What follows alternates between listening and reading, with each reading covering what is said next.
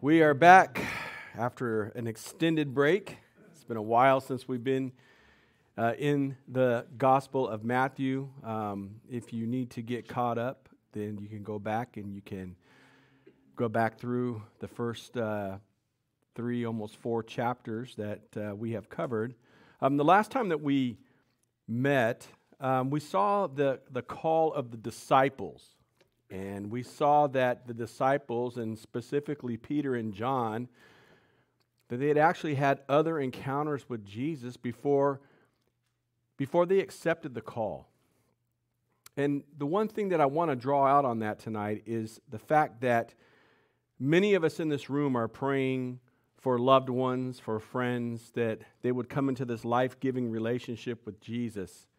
And we can't grow weary in our prayer. We can't grow weary in our labor of love, of bringing them to the throne room and asking the Holy Spirit to move on their hearts. We know that without the Holy Spirit, it is impossible to have a relationship with Jesus. But we know that prayer is powerful. We know that prayer moves God's heart, just like it moves our heart. And God can move on the heart of that person who just keeps having Jesus encounters, but is not coming into that relationship with them. So we need to be persistent in what we're doing. Tonight we're going to look at Jesus' ministry. We're just going to take the last couple of verses of chapter 4, but these verses, they encompass Jesus' ministry in the Gospels. And so this is what Jesus did. This is what he was about. This was Jesus' mission. And so we're going to open with Matthew chapter 4, and we're going to start in verse 23. So if you've got your Bible or your tablet or whatever, you can open it up. We'll have verses on the wall for you. And this is what it reads.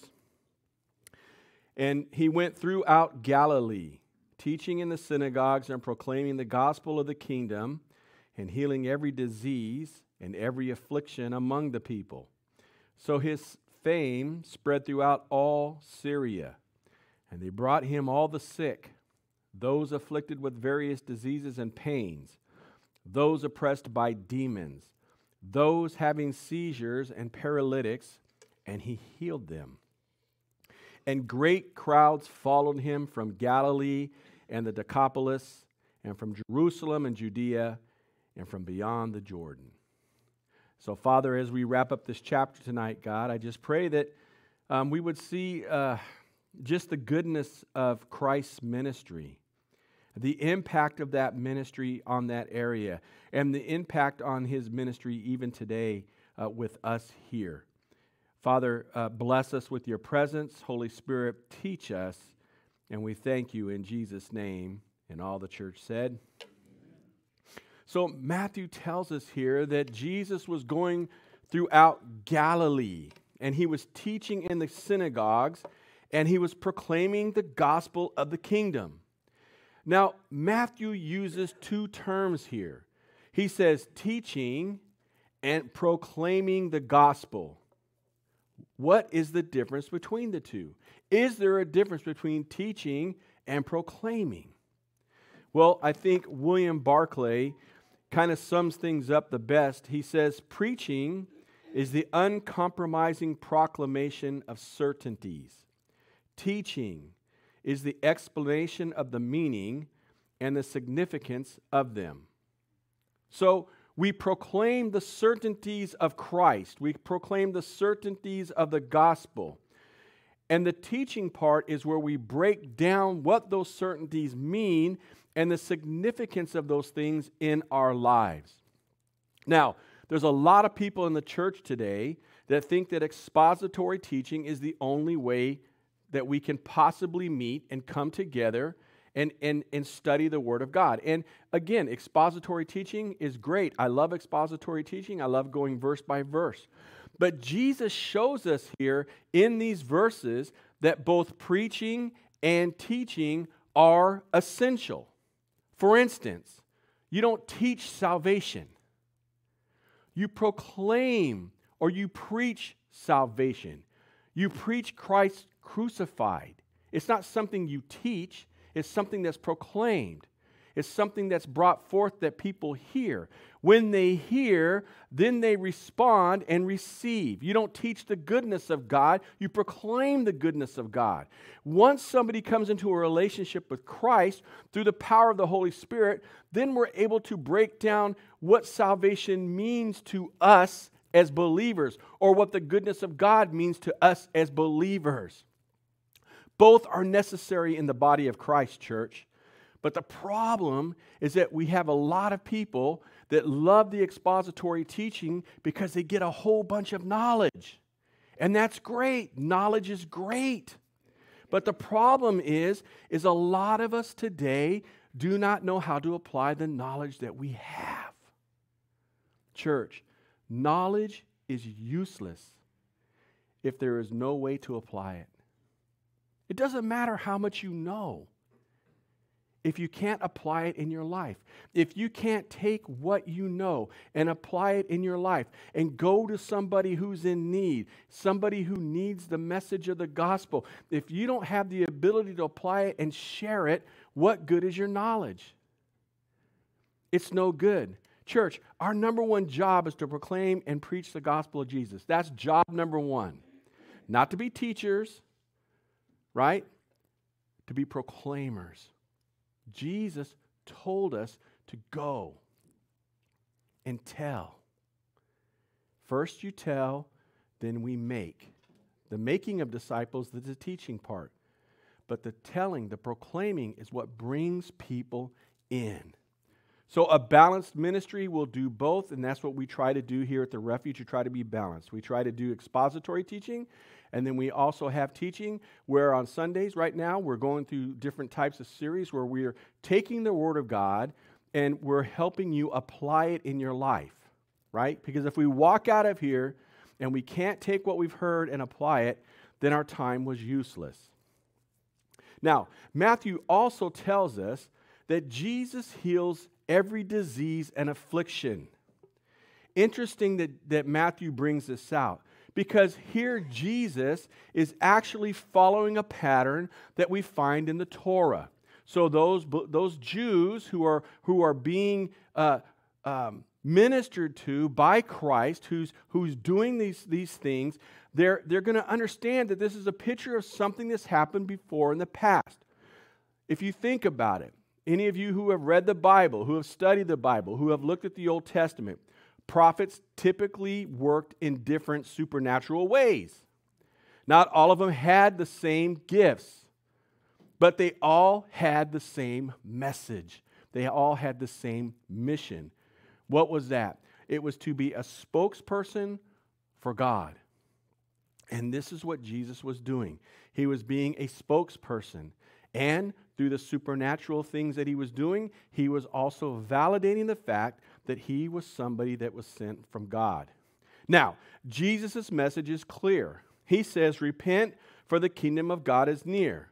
Uses the same exact terminology as John the Baptist did, except now the one, the Messiah, is actually the one proclaiming this repentance.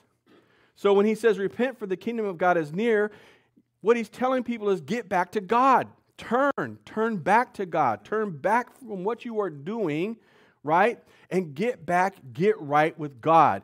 This is Jesus' message to the multitudes. Now, Matthew also says something interesting in these verses. He says that his fame grew. His fame grew. Now, fame. What is Matthew saying here? This word fame is not the word we use in the same sense today. When we hear fame, we think of famous or superstar, or there's a famous person, or their fame, they're known because they've done some, they've given billions of dollars, whatever it is. Okay? When we hear the word fame, it's not used in the same way as Matthew's using here. The word that Matthew is using in the Greek is a word called akoie. Okay? And it means instruction, hearsay, report, or rumor. So in other words, when Matthew uses the word fame, right, he's saying that the report on Jesus grew. The hearsay on Jesus grew. The report on Jesus grew, okay? And so more and more people were reporting what Jesus was saying and doing, right?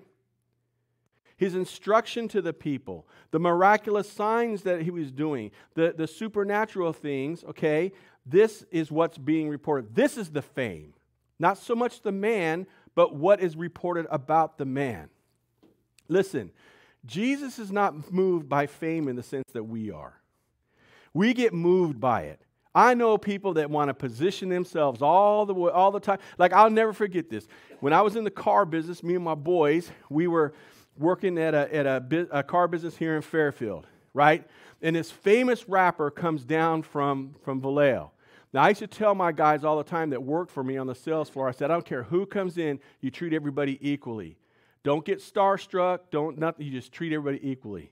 Well, the guys that ran the dealership that I worked for, you'd have thought they were teenage boys seeing their idol coming in. They freaked out, right? Taking selfies, videos, posting them on Facebook and everything. And I'm thinking, he's just a man. He's just a man. Listen, when we get starstruck over people, we should be starstruck over Jesus.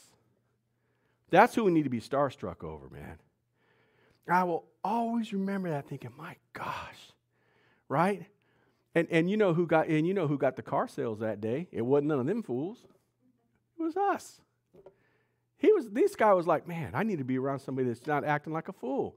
And we're just off kicking it like this, watching everybody. Pretty soon we move in and we sell them two, fully revved up Camaros, I mean, yeah. Listen, we should not be moved by fame, people. We should be moved by Christ. Jesus was moved by God. He wasn't moved by what the people were doing. He wasn't moved by what the people are saying, because people will change on you in a minute. Every one of us know that. It's no joke. Now, verse 24 says something. It says, they brought him all the sick and those afflicted with various diseases and pains, those oppressed by demons, those having seizures and paralytics, and he healed them. Now, church, this is a very impressive list. It says that they brought all, not some, but they brought all the sick, all those afflicted. And Matthew is showing us this list that Jesus heals. And if you think about it, every aspect of life is captured here in these various diseases and pains and things that are being described, right? Now, the word for sick and afflicted, it's a term. This word is called syneko in the Greek, and it means to hold or constrain or to be suffering from. So this is everything that's being described here was what had a hold on them and caused them suffering. It had a grip on them. And listen, Jesus is the one who can pry us away from those things that have a grip on our lives. Jesus is the one who breaks the chains. Jesus is the one who removes these things from us. It says that Jesus had the ability to heal those who had various diseases, right? If you had cancer, gone. Leprosy, gone. Diabetes, gone. I got irritable syndrome, gone, right? I mean, I'm telling you, Jesus had the ability to do that. What are we talking about? These internal things that were afflicting the body. It says pains. Listen, some of you might be dealing with back pain tonight, migraines. You might be dealing with heartache tonight. Man, Jesus, He dealt with that. He cleansed them. He healed them of those things. Demonic oppression, man. I know a lot of people don't want to believe that demonic stuff is true. It's real. I'm telling you, it's real. And Jesus here He's healing people of demonic oppression. Demonic oppression is behind a lot of things that happen to us physically, church. Demons have a way of attacking our bodies. It says here that he healed them of seizures. Seizures. People that are, I mean, if you've never been around somebody that has a seizure, it's scary. It's very, very scary. Paralytics, man, people that couldn't move their limbs, right? People that were immobile. He healed them. He healed them, church. Why? Because he's a compassionate Savior. And isn't it wonderful to know that we have a Savior that heals? That we have a Savior that has compassion for us, and a compassion that is overwhelming, church. Jesus desires for us to be free. Now, some of you are saying, well, great. So here in Matthew verse 4:24, we see Jesus doing all this wonderful thing, healing everybody of all this stuff. How come I'm not healed today? How come I'm still going through what I'm going through? Well, I don't have an answer to that, church. I don't know why you're going through what you're going through. But I have an idea of why a lot of times we don't see God heal and do the miraculous that we've seen in the past or in Scripture. And it's because we don't rely on God like we need to. We rely more on doctors and things like that today than we do God, right? I remember a pastor telling me one time, he said that he had a terrible headache. And he said he went to go reach for the Tylenol, because that's what he does, and that's what I do when I have a headache. I reach for the Tylenol, right? But he says he just felt something in his spirit, said, why don't you ask me to remove it? Why don't you just ask me? Why don't you start with me first? And so he prayed and said a simple prayer, Lord, if this is really your voice, then take the headache away. And it was gone. Now, I'm not saying the Tylenol wasn't a bad idea. Like I said, I use Tylenol. But the point is that we go to God last. Or we go to God when we get the bad report. But when the onset of things comes, we need to start with God. I was at a pastor's conference one time, and some of you have heard this story, but this pastor was sharing the story of miracles. And we're going to talk about miracles in 2 weeks. And I'm going to get into it more in depth in 2 weeks. But he was talking about why we don't see them more today. Why don't we see the miraculous? How come we don't see the things that we saw in the Bible? Now, this was a pastor that I knew and I respected. He wasn't some, whacked out dude. This dude was solid as a rock, very midstream on everything. But he was talking about miracles. And he shared about a time when he went down to Colombia to a church plant that they had done. And he was hearing about this woman who had the ability to do these miraculous healings. And he was like, man, Lord, I would love to go and meet with this woman. I'm intrigued, God. Why? I mean, we're talking like limbs restored, people that were paralyzed being able to walk, just supernatural, miraculous things like that. So he gets there. First off, when he gets there, she's living in a very small hut-type home. No electricity, no running water, right? None of the amenities that we have. And he said when he walked in, he said the presence of God was so strong in this small, tiny little hut, it was overwhelming and overpowering. And so he sat there, and through an interpreter, he was asking her all these kinds of questions. And he was just curious about her life and how she encountered Jesus and so on and so forth. And so being from that region, she had come up in a religious system, and then she had encountered Jesus in a real and relative way through a missionary, and she fell in love with reading the Word of God, and then she realized that God had a supernatural grace and power that He wanted to instill in her. And people would come to her, and she would just pray. She would just pray over them. And stuff would happen. Miraculous stuff. And people would line up outside her little hut just to have her pray over them. He was amazed at what he saw. And he was flying back home, and he was thinking, God, how come we don't see this in our church? We have 15,000 people that come to our church every weekend. We never see the miraculous like this. We never encounter the miraculous like this. And God said, because there's nothing between her and me. Nothing. She has no distractions. She has nothing between her and me. I am her everything. And I think a lot of times, church, we don't see what we want to see in our lives because we have things between us and God. We walk the talk, or talk the talk and walk the walk, right? We're very good with Christianese. I know I'm good at it. I know you guys are good at it, right? We know how to say things and we know how to do things. But we have barriers between us. And so we don't see the miraculous like we should see because, first off, we don't believe in the God of the miraculous. We only believe this much, and that's it. She was all in. Fast forward a couple of Sundays later, and he's bearing this in mind. No barriers between me and God. No barriers between God. No preconceived notions between me and God about anything. And you guys know this story.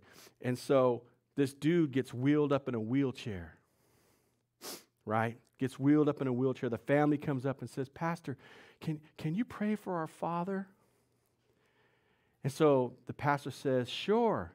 And in his spirit, he hears the words of Peter to the paralytic. He says, in Jesus' name, rise up and walk. And he grabs his hand and he pulls him up out of the wheelchair, right? And the family starts crying and weeping. They can't believe it. They're screaming, hallelujah, hallelujah.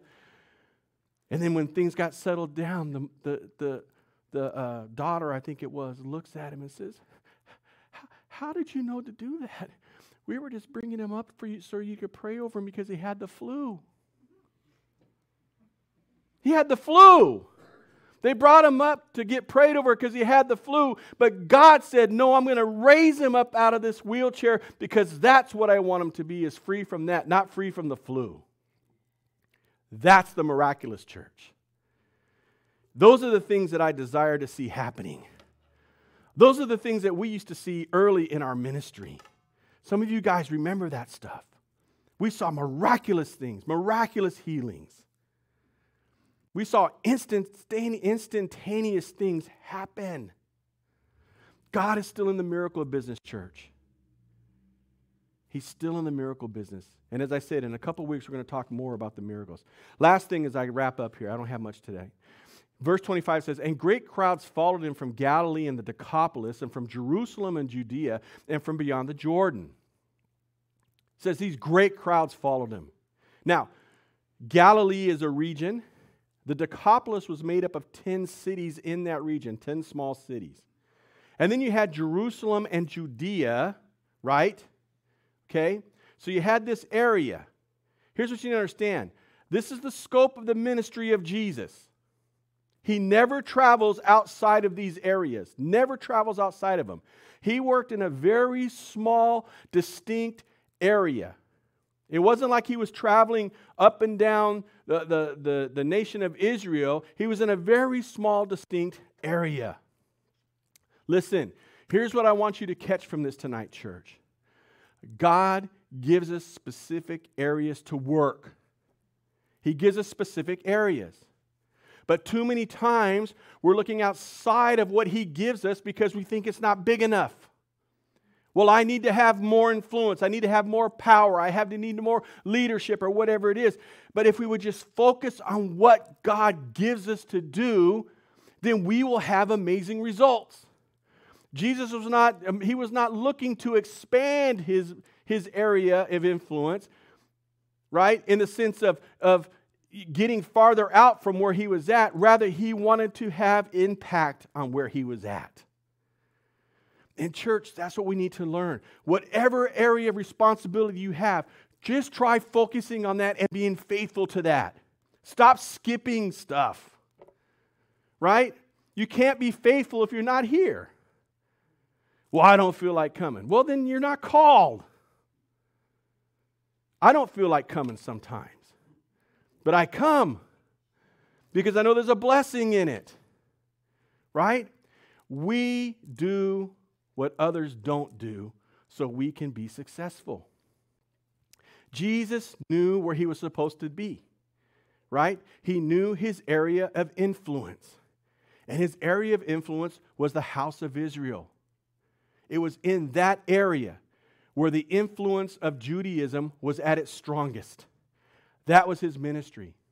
He even reminds the Gentile woman of this. Remember when she says, hey, heal my daughter? And he says, man,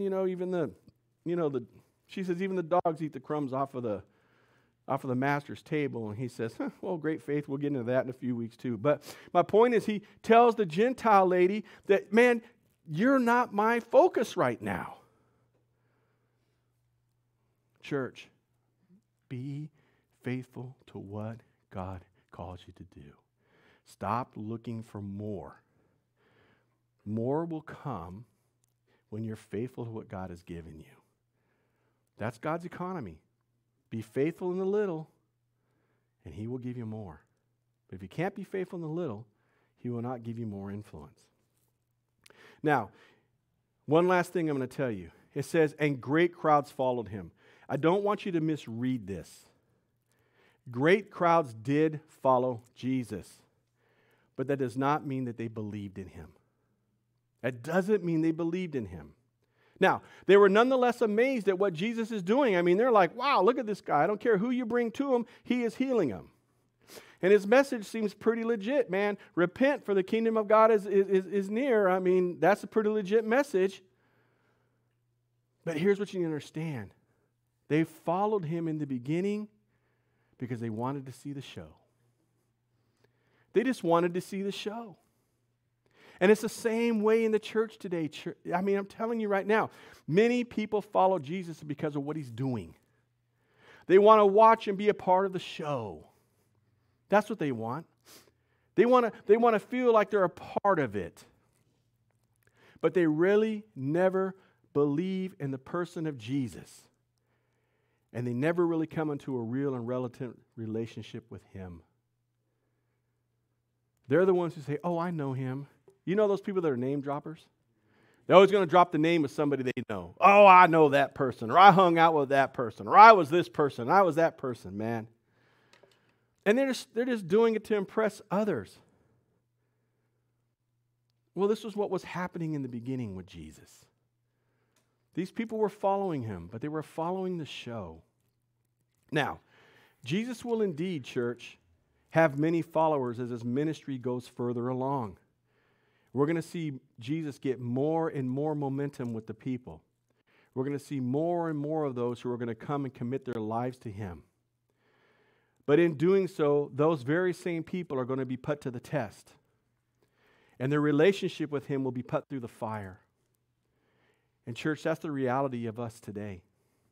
If you haven't been put through the test with Jesus, if you haven't been put through the fire with your relationship with Jesus, then I wonder if you really belong to Jesus. Because trust me, if you belong to him, then you're going to go through the fire with him. And you're going to rely on him in ways that you never thought were possible. Church, we need to be careful not to be part of the great followers who just tag along for the show, right? A lot of people come to church for the show. They come to church for the show. Man, they come to church because they're going to get the lights and the music, and they're going to get this, and they're going to get that, and they're going to feel good, and they're going to get a real good feel-good message. They're going to walk out of there, but at no moment were they closer to Jesus than when they walked in. We're not here for entertainment purposes, church. Jesus wasn't on this earth for entertainment purposes. Nothing he did was to entertain the people. Everything he did was to impact them and show them that there was a loving God who desired to be in a relationship with them, who wanted to pour his mercy and grace on them, and that he was the fleshly living example of what that God looks like and does. Church, that was Jesus' ministry. And that's what we're going to be looking at now through the rest of the Gospel of Matthew. Amen? Amen. Father, thank you. And we thank you for your word and the fact that, Jesus, man, you weren't moved by nobody but God.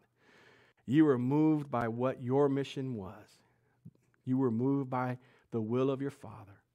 And you and the Father were one. And so, Lord, thank you. Thank you for this excerpt that gave us a glimpse of what we are going to see now in the rest of the book of Matthew. And all these things are going to lead to that moment when you not only die on the cross, but when you beat death, when you're resurrected from the grave and offer eternal life to all who love you. Thank you, Lord. We praise you in Jesus' name. And all the saints said, amen. Amen.